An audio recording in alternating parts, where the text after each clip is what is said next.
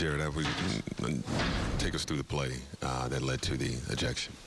The play was D-Lo driving to the basket, nice little drop off to Jay, which he was doing throughout the whole game, went up for a shot, for a layup. I thought it was a hard foul on Embiid. I thought he hit a little bit of the arm, the ball, thought the follow through kind of hit him on the head or hit him on his neck area and fell down. And it's just something that's just been escalating for a while. I think it was game 2, the elbow falling down when it should have been a flagrant 2. They didn't call it flagrant 2. Then they're in the press conference laughing, and then I see it like that. And so how I thought it was just a good push, let them know we're not having it today. I got pushed, which is fine. And then we get up, we go our both separate ways. Should have been a double, if you want to do flagrant on both, and both teams said for them to eject not only Jimmy but myself it's ridiculous. This is no punches were thrown, no one acted, no one said anything crazy out there. It was a good playoff. Foul on his part, push on my part, and then go our separate ways. You provided a lift while out there. What were you trying to give the team in terms of intensity during the time that you were out there? Well, you gotta understand, this is the team that, they're the 3 seed for a reason. And for us is, we have to play harder. We have to be more aggressive. We're undermanned. Obviously, Ed didn't play today. That happens in playoff basketball. I didn't play game 2. Joel didn't play. And so it was the intensity that Brooklyn has to play to be competitive in this series. And so for us, if it gets a little scrappy, if you get under people's skin, that's just a part of basketball. But I thought it was just good playoff basketball tonight. Were you trying to send a message at all? And if so, yeah, for sure, send a message. Send a message is like, when you have guys giving flagrant fouls. I mean, Joel Embiid's second in the league in flagrant fouls.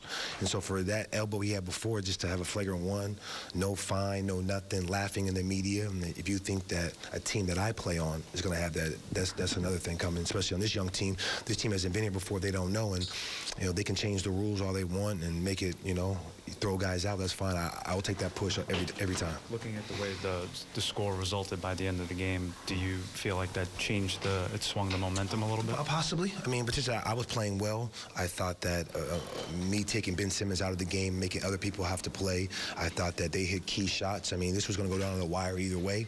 I would like to have been in the game. I think that Jimmy would have liked to have been in the game, but I think both teams would like to have their guys in. I think neither player deserved to be ejected. I think when you watch the film, I guarantee you, and I probably talked to Kiki, he probably will agree, and so it's just unfortunate.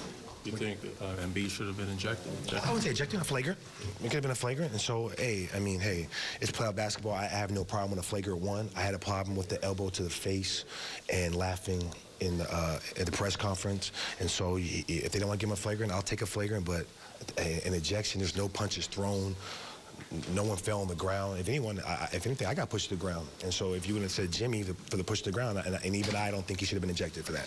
What are the adjustments that have to be made to bring this series back to Brooklyn? An adjustment, obviously, you got to slow down. I mean, Joel Embiid had a good game tonight.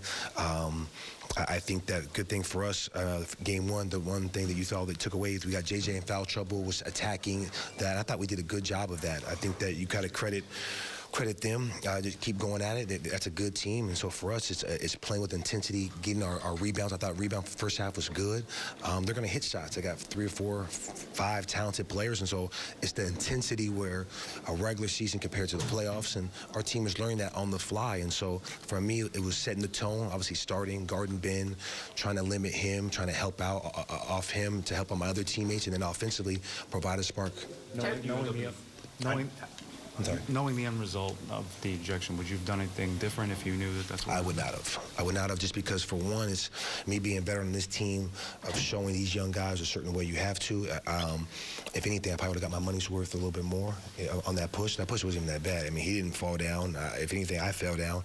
But it's a certain thing, and for the league to have to look at that. Like I said, Joel Embiid's second in the league in flagrant fouls. He just got a flagrant 1, almost hitting the guy.